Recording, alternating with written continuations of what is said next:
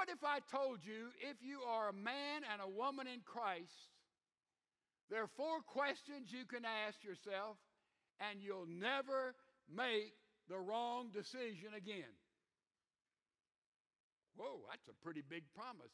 Let me tell you how that works. Take your Bibles, 1 Corinthians, chapter number 6, verse 12.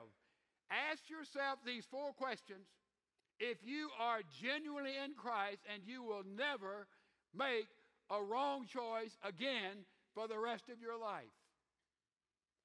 Number 1, all things are lawful to me, said Paul, but not all things are profitable. Ask the question as you're about to make a decision, is this profitable? Doesn't mean financial profit. It means, does this help? Is this uplifting? Is this honoring? Is this proper? Is this profitable? That's the first question you ask before you make any decision. Look at the second part of this verse. It says, but I will not be mastered by anything. Next question you ask, is it addictive? In other words, is this thing so powerful I'm getting involved in, it can totally dominate my life and get me out of step with life and reality and family and friends for the rest of my life? Is it addictive? Is it profitable?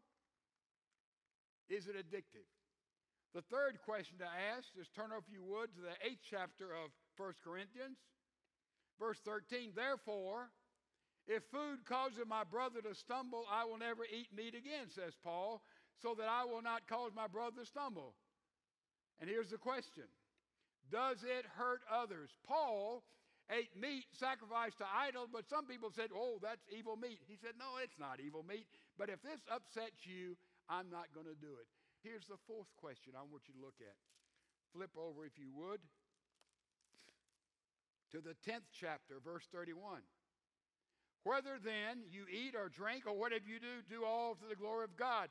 Does it give glory to God? That's the 4th question. Folks, this is not nuclear physics.